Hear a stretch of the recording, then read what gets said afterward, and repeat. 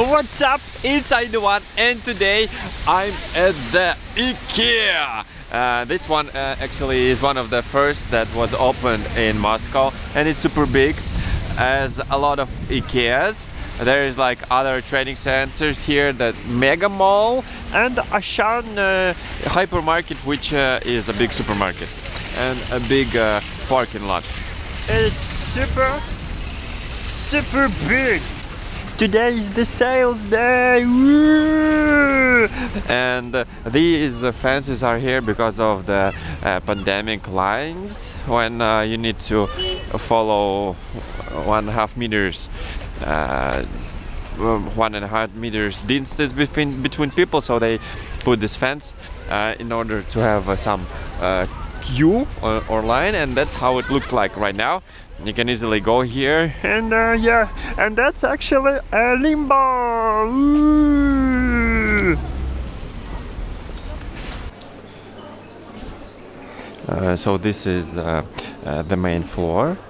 We're right now on the kitchen section, and I think this may look like ordinary Ikea, except for that kitchen sizes of average Russian house, and average Russian flat has a very small kitchen like this one, and or it's like flats or apartments.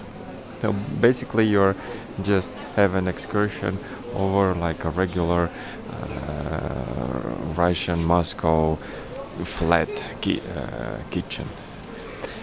And although Ikea I think is like a cheap shop, but not too much people can afford like to have a Ikea stylish kitchen or other things. Like pretty wealthy people do like that.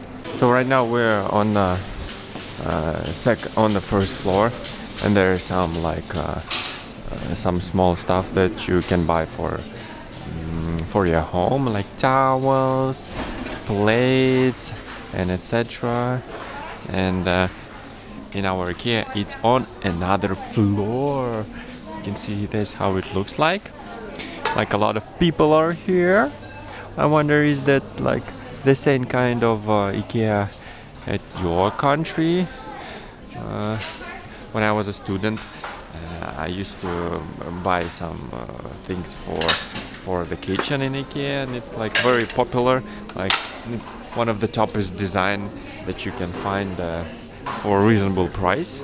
That's why the people really like it.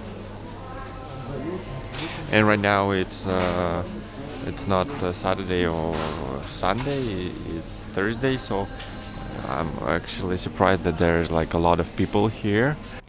That was One. Thank you for watching, and don't forget to subscribe. Bye!